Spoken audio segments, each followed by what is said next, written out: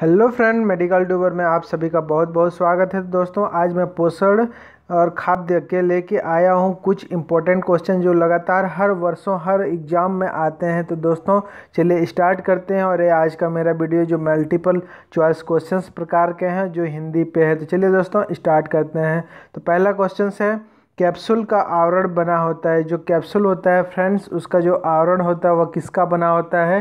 तो इसका आंसर है स्टार्च। सेकेंड क्वेश्चन से, शहद जिसको मधुरस भी कहा जाता है, शहद का हनी का प्रमुख घटक क्या है?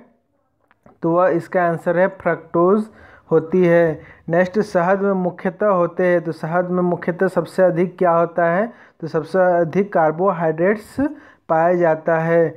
नेक्स्ट है, लंबे समय तक कठोर शारीरिक कार्य के पश्चात मांसपेशियों में थकान अनुभव होने का क्या कारण होता है?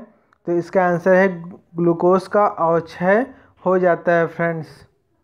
नेक्स्ट क्वेश्चन, प्रोटीन में को निम्नलिखित में से क्या माना जाता है? तो इसका आंसर है शरीर का निर्माण करने वाला तत्व, क्योंकि ये वृद्धि एवं विकास तथा साथ में टूटी फूटी या मरम्मत करने का कार्य करता है, इसलिए शरीर का निर्माण करने वाला प्रोटीन को कहा जाता है।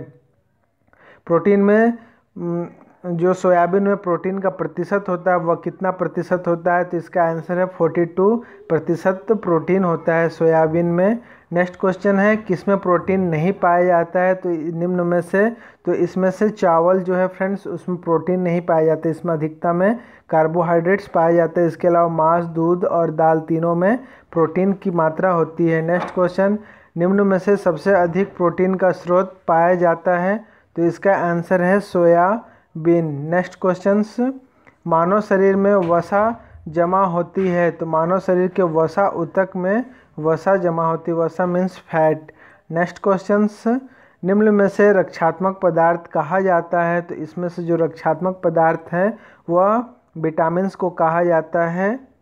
नेक्स्ट क्वेश्चन, रतौंधी का मुख्य कारण किस विटामिन की कमी से होती है? तो फ्रेंड्स विटामिन ए की कमी से, जिसका नाम रेटिनॉल है, इसकी कमी से रतौंधी का बीमारी होती है, विटामिन ए की कमी से। नेक्स्ट क्वेश्चन, विटामिन ए उपलब्ध होता है तो निम्न में से आलू, टमाटर, गाजर, पालक में से?